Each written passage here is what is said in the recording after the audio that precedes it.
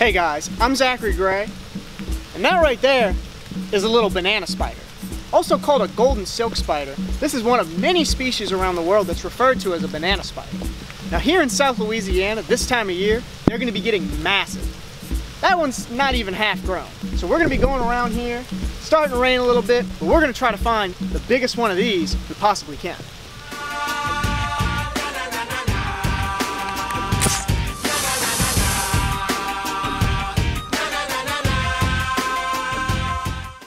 My home state has got some crazy spiders, from savanna-dwelling tarantulas to big barn-loving archaeops. Late summer, the spiders that we're going to be looking for today in this area will be reaching maximum size and can be found pretty easily around these floodplains. Now, banana spiders are not hard to spot. They're a very common species, but I want to find a big one today. Now, to spot these spiders, all you got to do, go where they live, late summer, and look up in the trees. Just look between big trees, big sticks. In fact, I'm walking under a web look, this is how quickly we found one. There's one right there. But you're not very big. Ooh, no, you're not coming with me. But this habitat, great for golden silk spiders. They're gonna be out here eating cicadas, small bugs, pretty much anything that they can wrap up. And these spiders are pretty impressive predators. Now here we can see something kind of interesting. These golden silk spiders will oftentimes build their webs over water, specifically flowing water, anything where a lot of food is moving through. And they're gonna be really congregated around these spots. Got 1, 2, 3, and then there's another one right there. So 4 in this little tiny spot. That one right there is big. That's a massive one. These are all gonna be females. Only the females actually get this big. Now I can't get to the biggest one, so let me grab a smaller one here.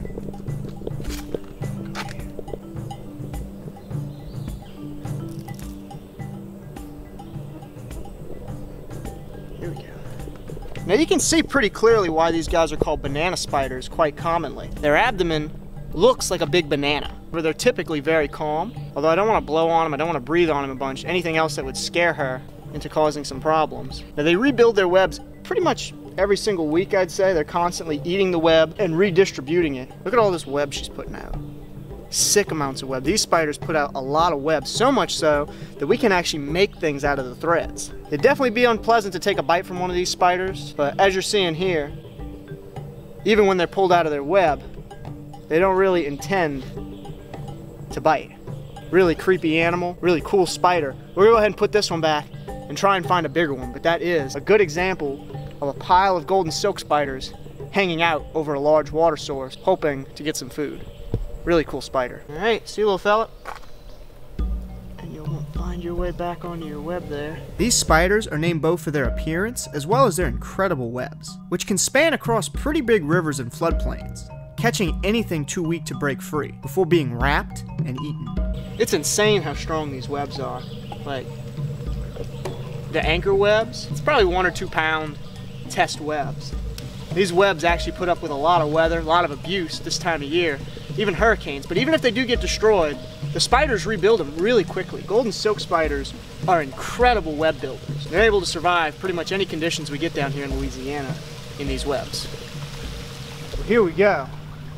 There's a little stack of big ones right here, and I've already picked out the 2 biggest. There's a massive one there and a massive one here. This is about as big as you're gonna see them on average. There could be some monsters bigger than this, but these ones are pretty big. These are adults. So I'm gonna go ahead and get this one off the web. I'm gonna try not to mess up its web, and I'm gonna spook it this way with my snake hook. What I'll have to do is I'll have to get him. Gotcha. There we go. Have a look at that spider. This would be an adult female. Looking at her up close, they do actually get a good bit bigger than this. Not as big as I thought initially. That's still a respectably sized banana spider. I actually want to get this other one over here too and see if it's bigger. You get on the hook. You can go down. Down towards the other one. Ooh, here we go. Woo! Alright, that one's a bump smaller actually. Well, here we go. We've got 2 nice sized banana or golden silk spiders. What I'm gonna have to do is I'm gonna like switch.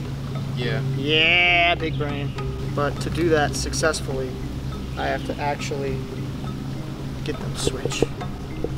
Now, as you can see, these are a very docile species. I just have to keep them separated to keep them like that, because spiders, when it comes to prey, are a very aggressive species. They will, in fact, ferociously eat anything, and I mean anything, smaller than them. In fact, golden silk spiders have been known to eat small birds and even small rodents on occasions. So if you're a small animal, these are the last things you want to run into, especially when you're flying around out here over the water where they build all their webs.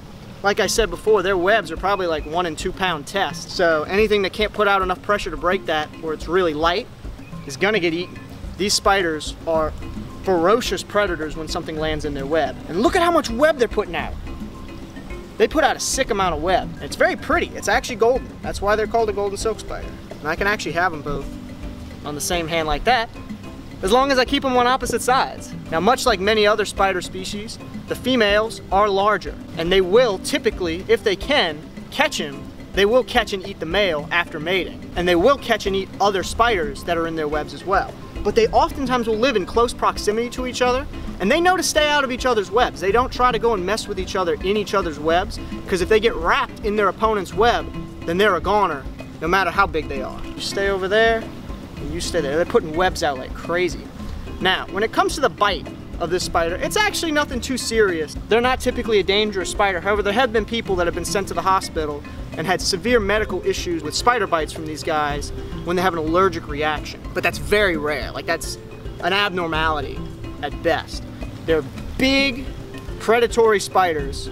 There's just something about it in human nature that finds these animals creepy, and there's nothing you can do about it. Now, you'll oftentimes refer to many different species referred to as banana spiders, and I've gotten people that say, oh, that's not a true banana spider. This is why we have scientific names. There are many spiders throughout the world that are called banana spiders, and we even have 2 species here in the United States that are referred to as banana spiders. We have the black and gold argiope that's referred to as a banana spider, and then we have these, the golden silk spider. Golden silk is the more commonly accepted common name. There's a reason that we have scientific names. Now, of course, the banana spider that everybody's always thinking of is actually the Brazilian wandering spider or other wandering spider species. And there's no relation actually between these 2 species. Oh, get out of there, you. Goodness, they put so much web out, it's very difficult to, oop, don't bite. You just tried to bite me.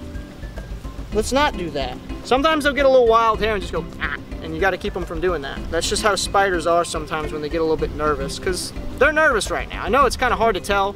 They just look like little wandering, massive arachnids in my hands, but the right one, especially the smaller one, is a bit more nervous. And I'd have to assume that's not because of me, but more because of the other slightly larger spider in her proximity. She's probably getting nervous about it.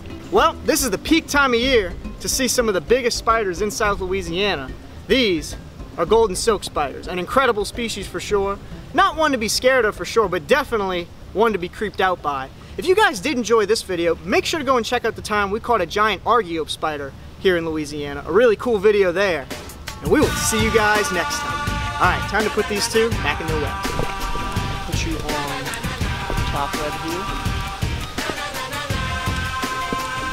All right, and here you go, you creepy banana. That is awesome.